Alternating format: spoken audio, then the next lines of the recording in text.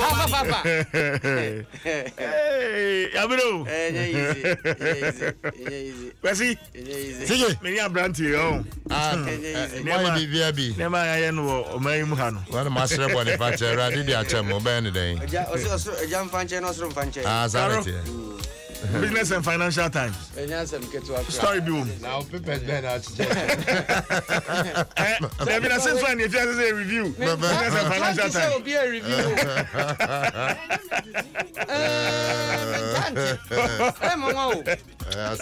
Zero Manchester station. Yeah, you said. Afran we pa.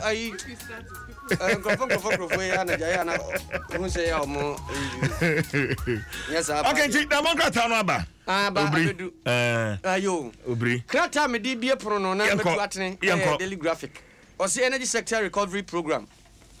Government saves 5 billion in 2019. Hey. Oh yes. So for na ka say 5 billion old Ghana cedis ana. Old $billion. Cedis. $billion. Hey. 2019.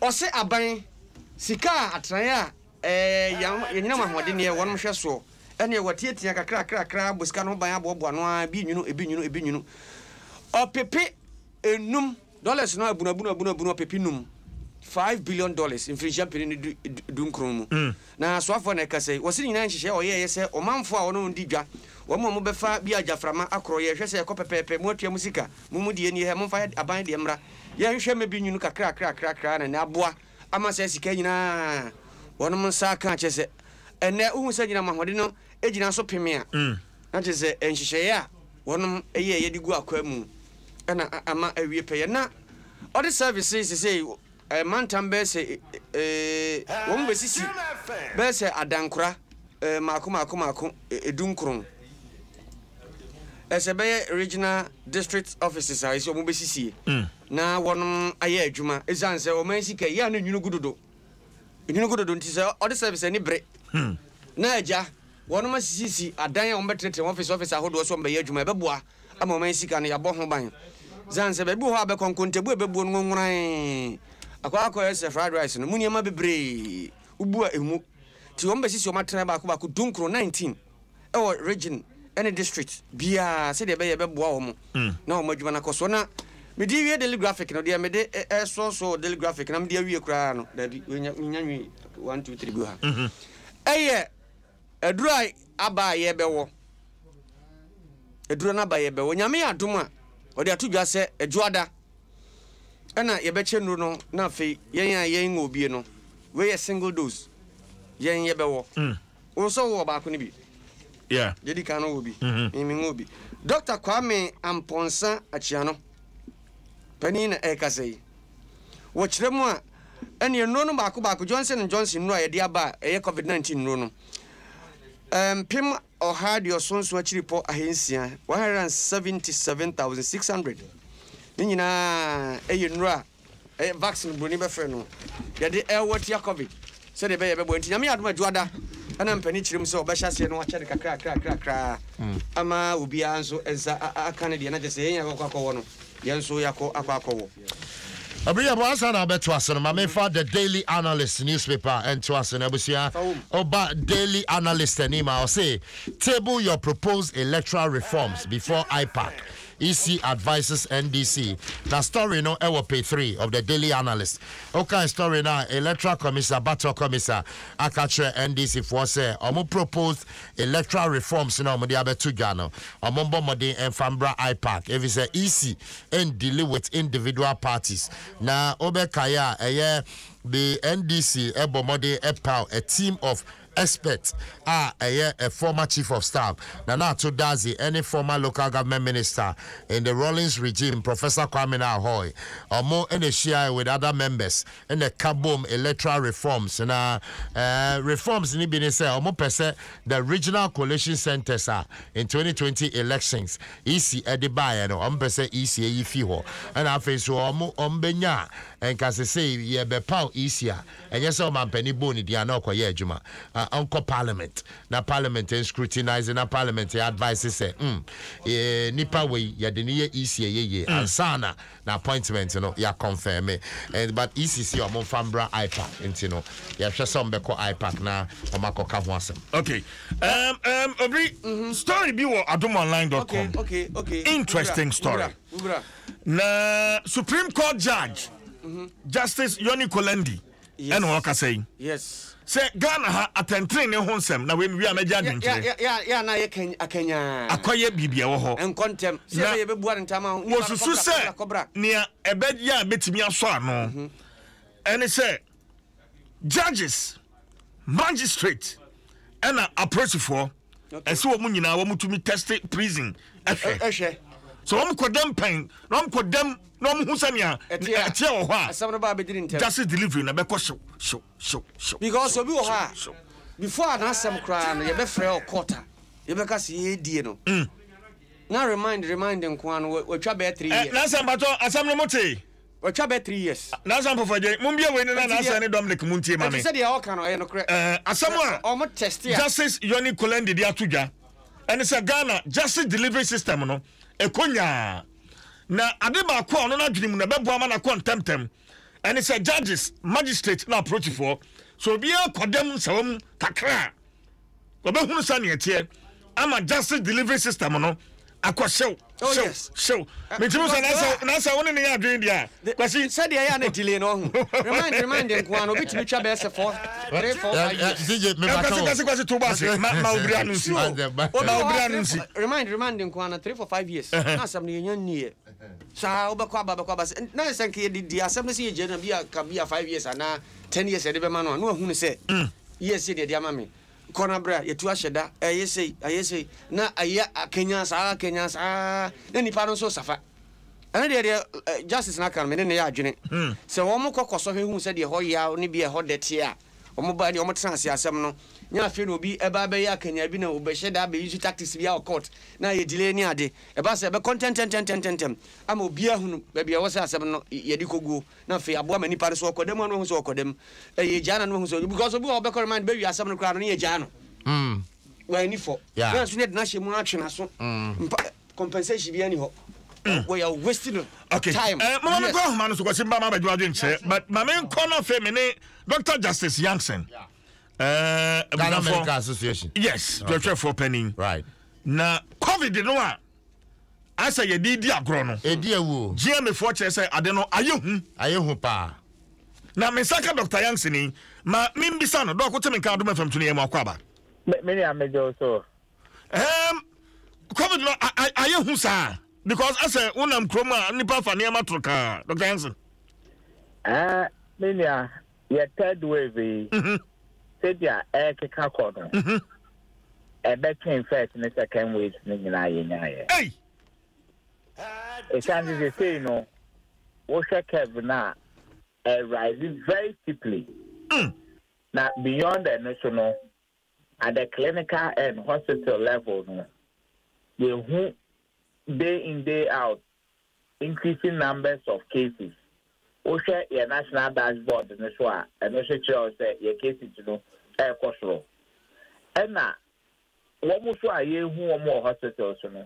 Or more banu bebre or more no, the more than power. One more above vaccine, no one more vaccine now. Now one more vaccine in the or more and pet baby no say any more than would describe them as severe to critical cases. And because of that, we are also losing a lot more patients. Patients need to be every or month. And the destination, OSHA, greater air corner, so fast and higher than the first and second wave, saying are not trending anything. And I have started to emerging hotspots or hotspot regions aside. Greater Accra, me Ashanti, and I say on a and okay, Doc Matter me bow, you be call hotspot, no, but say, me we are. What's it, one vaccine, no? One more dear no, a more day pa, is that the case? That be one moon to me, what to me, okay. But the for the more than the latest vaccine, ni be there. Omono, who say, Omoyare, no, more thing. Say one more, or more vaccine, ni. Okay. And after young hotspots are GMA, my pencil on it down, doc. Oh, yeah, hotspots in the national paper, no, okay. But the test will be associated, yeah, no, first wave, the second wave, no, Osha, not a chimping for teachers saying, a dear and kola, but they say, no, ya started a and kola, no, so be there's a lot more children are also getting infected. And we are also losing some of them. Some are dying. And you know, and yet, yeah, the cat is say, and I say, Mariah, and Qualatum Penifoniana, Delta variant, a Chuamunina, and a Equamunina, and the numbers are moon, a Dawson. They say, I can say, most of our treatment centers, the major treatment centers, about severe to critical cases now, we are overstretched in terms of our capacity. Patients be brave or more per access. So access, and on time. Some may be lucky to get in on time, but others they are delayed because of the numbers. We are getting stretched. And in the process, so we are losing some in transit. Answer by refer we are sick before Uber to me do hono na washe wonkwa. Yeah, oxygen demand so aqua because most of the very ill patients will here high volumes or liters of oxygen to be able to survive because they have difficulty breathing. And that is also beginning to create more problems for us in terms of oxygen availability.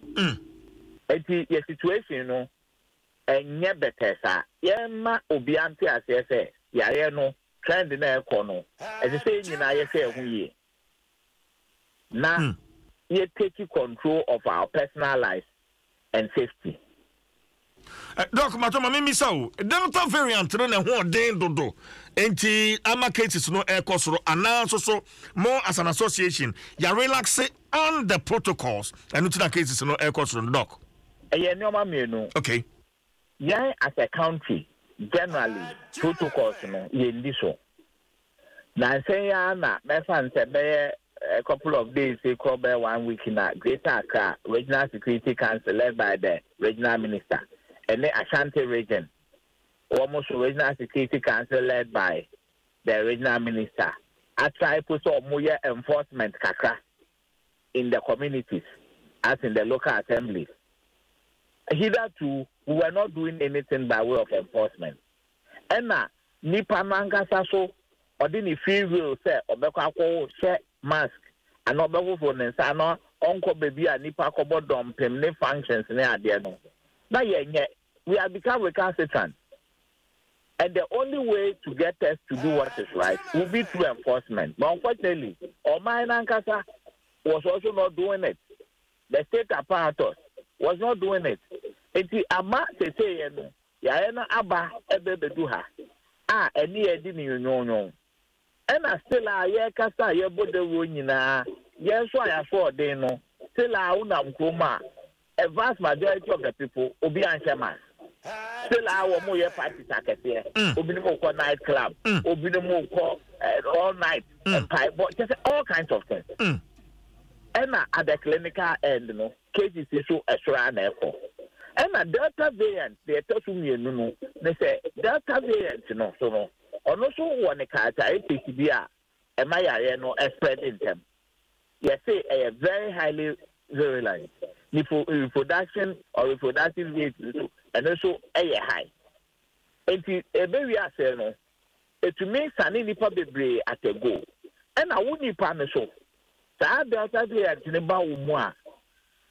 The amount of virus a beba umuno in terms of the growth, a year more.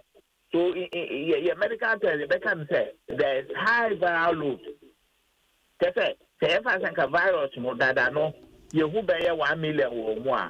If you have to who bear 10 million or more. Hey. Yes.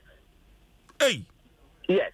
And the virus no so or your phone more. Now most likely our situation is so a better worse. I said one of those or more will be real. The chances that our situation is better worse higher. It is these two characteristics.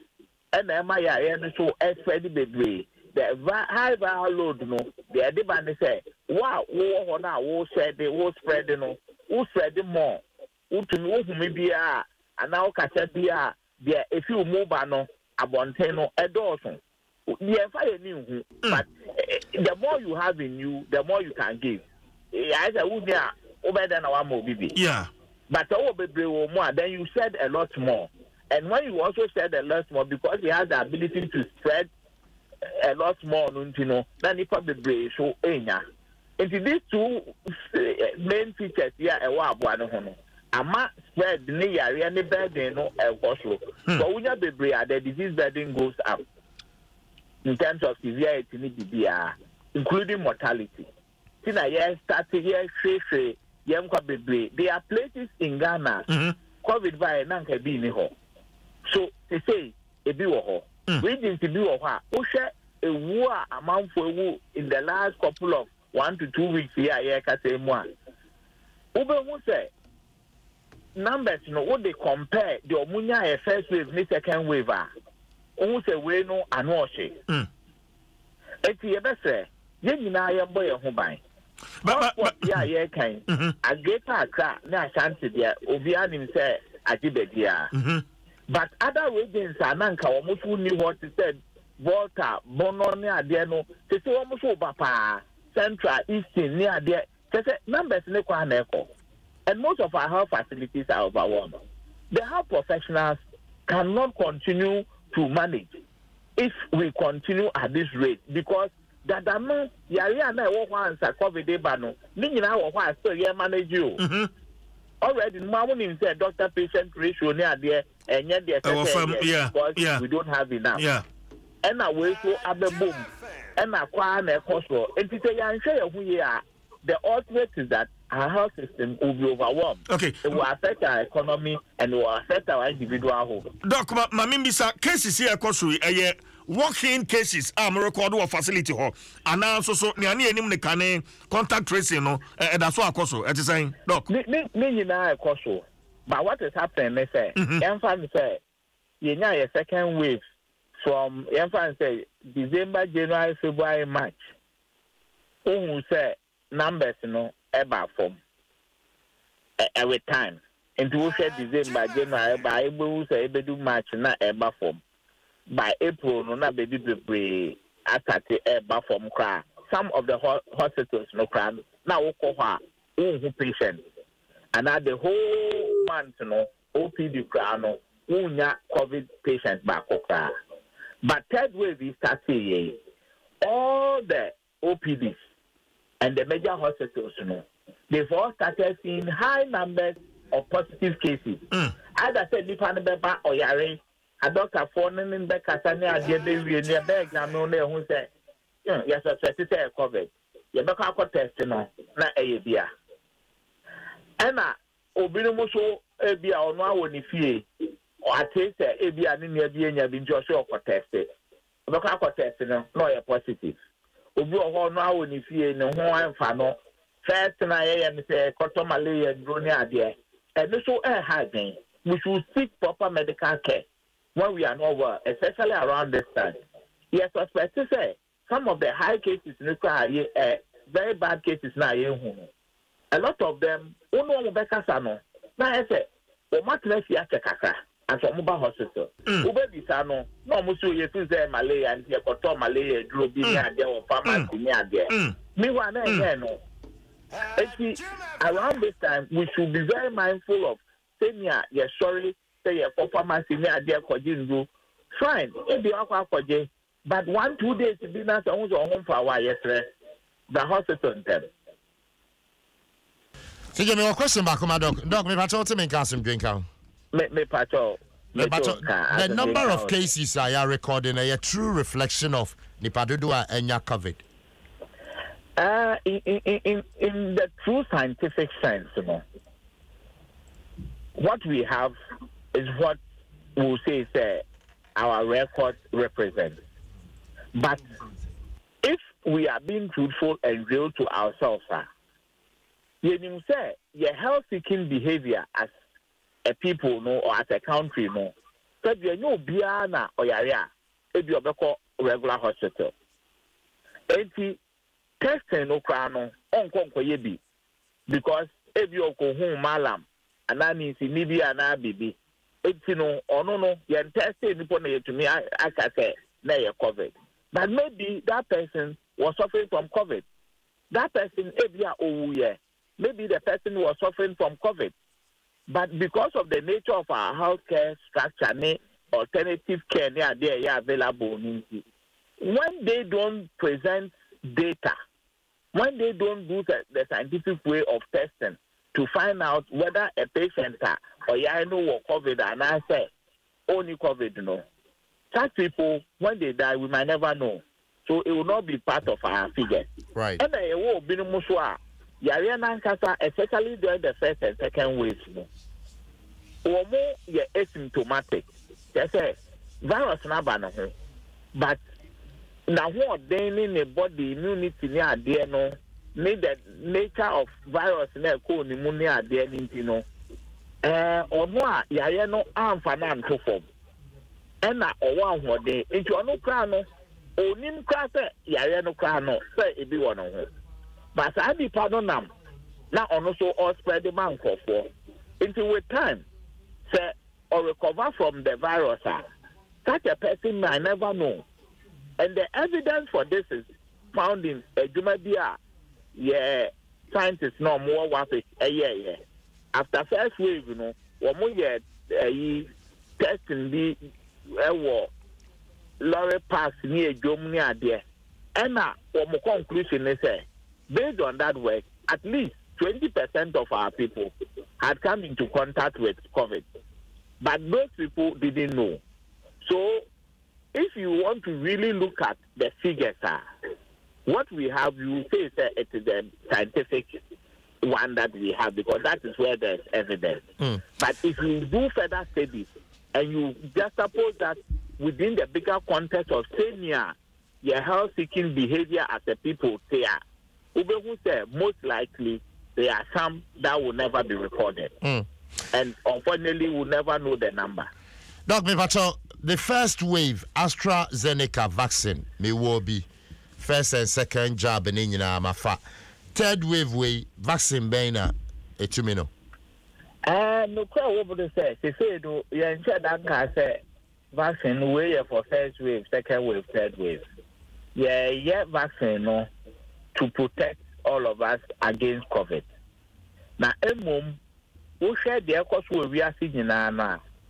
Who say, "Oh, Panyano say about who say me no." Still, I no bet to me at all. Until I say, "Wow, what bought Panyani be crown also not protect your home through the preventive measures I can mask or inside the entity moon at the end." I can say, "One yanessa." That false sense of belief is vaccine, we are Ajamaino, one year, and what to form. And Obia Wabo Panini Bibiano, your best friend, Uncle Sunshine Man. Dear, a woman should be a say, vaccine, your dear friend of individual protection, and they want their friend of community protection. Your community protection, they are not your herd immunity. You get better protection from the vaccine. What I mean is the one nipan war. That's all mine also. You can see our say the risk then begins to go down. And the and we are talking 80-90% of our population. As we speak, your population, barely 2% now or more any full dose, until we are nowhere near herd immunity. And once we are nowhere near herd immunity, what Bobby no crano, it's a community protection and by. So it's like your doors are still open even though you are sleeping in a way.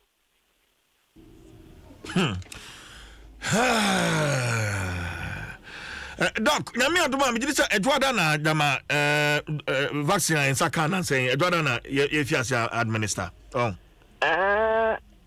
Protocols, arrangements, Yami Adoma, Edward dear, we are quite certain said they are, but even from today, we are looking at the logistics and the distribution there. The list of places vaccines no I started about 80 areas maybe hotspot areas maybe. And the Ejumana na yegutu no. Empire the bosses say continue na yenya supplies because they say vaccines I say we are depending on others. And omo promise e kra na mba ya ye ho hwe enye. But doc ni akwaye no obi ate say yare no ekosuri. Wa mienu deda enso be hwana dwada na osanso dimbio okopene etoso mensa ade ani say o wache a o kobo wo de no ye key wo information nyina go computer so o wache a ye bisa onsem na de ye wie so ye ma o card bi nti ye wo data no dada nti wo yes wo kwa ye boy a bibia beba biom. Okay. At this point, that is what is recommended as protection for you, at least in Ghana. Then give the opportunity to Womunya Bikra, na Omusunya, na Omunya protection maybe. That way, as more people get the community protection that we spoke about through herd immunity, and remember Abebwao. If at some point, or minor, we are going to give a booster. You say some countries like Israel are thinking and doing now. Then that becomes a new policy. So then everybody will have to go in for the booster jab. Dr. Benity, my fancy here because now I'm going to send messages. Test a Kosovo airport. Say will be a funny. I didn't call. Still no 5-star hotel on Wamukoda. And now so baby, don't go because it's been a while. Yeah, information. Okay. I don't know. What it is, they say. What tested positive or airport? There are two areas. We give you the option to choose where you want to go. The listed facilities, you are given the option to choose where you want to go. And then some are also sent to the National Center in Bakwa, the eastern part of Accra. And, that is how it works. Depending on your situation and your choice and the availability. Because hotels in the they cover and say at the time first and second wave no more than they said they know much and they were ready to offer their services for COVID care or management. But they say after second wave night and most of them have gone back to their regular hotel business.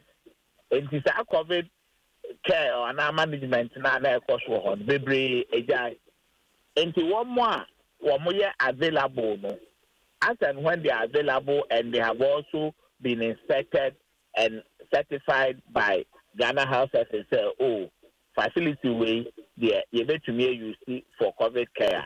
Then when you arrive at the airport you have the option of choosing which one you want to be managed at, assuming you test positive. Don't forget that all testing positive within another 72 hours or after 72 hours, you are going to have another test to see how your status is going.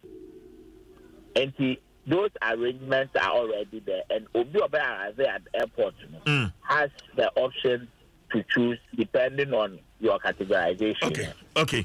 Doc, my no answer na fancy her. We wish you well. Ya da masepam so na adwuma mo body boa o my Ghana. Nyame shamo pa. Dr. Justice Youngson, General Secretary the Ghana Medical Association. Obri. Say de waka. Say area no enya gudi. Aye hu enya gudi.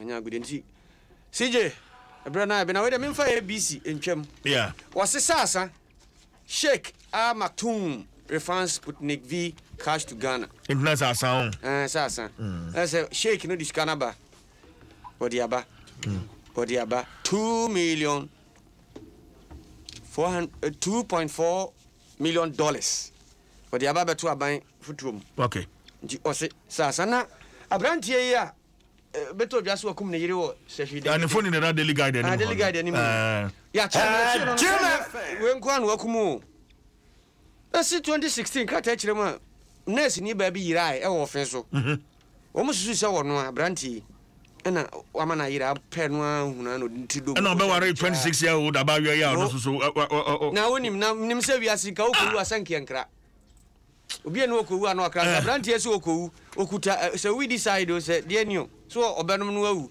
ana wachini na wotwe edro no kra no edro da so kuta animre so bewu ti CJ meja ho obri yeboa na mo ato aso fentem frem abo be medin ibi share we kire ho